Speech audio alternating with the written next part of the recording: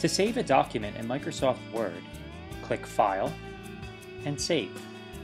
To save your Word document on your flash drive, click My Computer and select your flash drive. Click Open.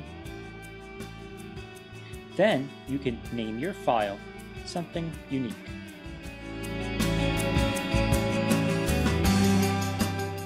Finally, click Save. Your document is now saved to your flash drive. To create a new Word document, go to File, New. On the right, it'll ask you what type of new document you would like to start. Click New Blank Document.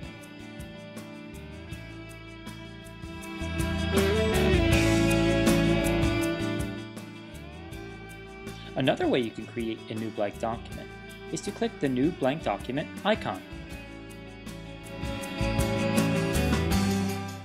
You can work on multiple Word documents at the same time. To switch which document you are viewing, go to the bottom and click. When making changes to a Word document, Word may prompt you to save changes if you decide to close. You may select Yes, No, or Cancel.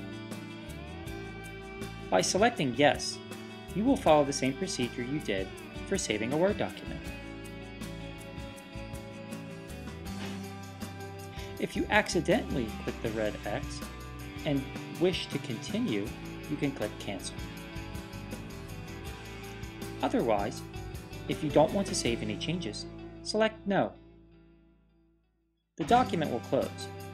If you forget to save, all changes made will be lost.